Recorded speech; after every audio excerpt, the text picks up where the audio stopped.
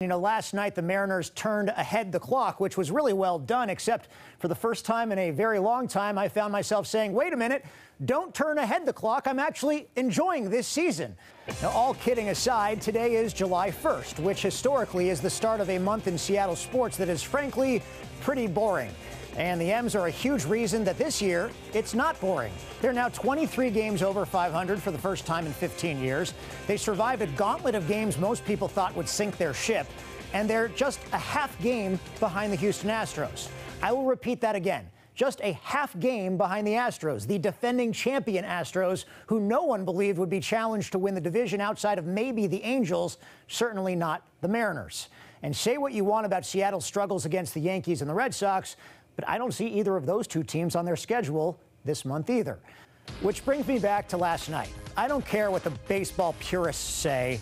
That was awesome. Seeing D. Gordon with his backwards hat and jersey untucked, and Nelson Cruz with his sleeveless jersey was fantastic. It was the perfect symbol of the entire season so far. This team has bought in, the players are having fun, and the results are there.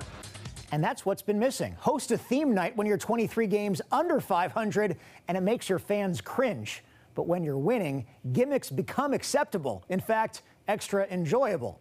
Now, the Mariners marketing team has always been good, but their team always hasn't.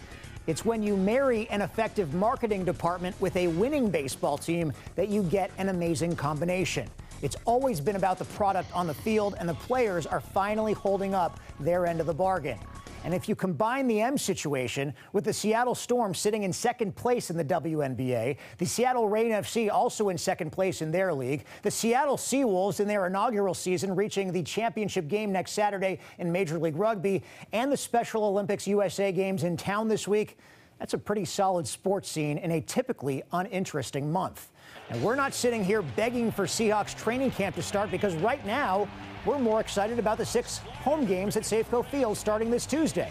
We're desperate for a pennant race and a playoff spot, and this baseball team looks willing and able to actually get there.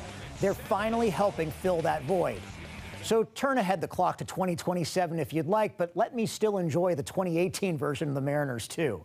Everyone enjoys a surprising underdog, and so far, the M's fit that to a T. So what do you think?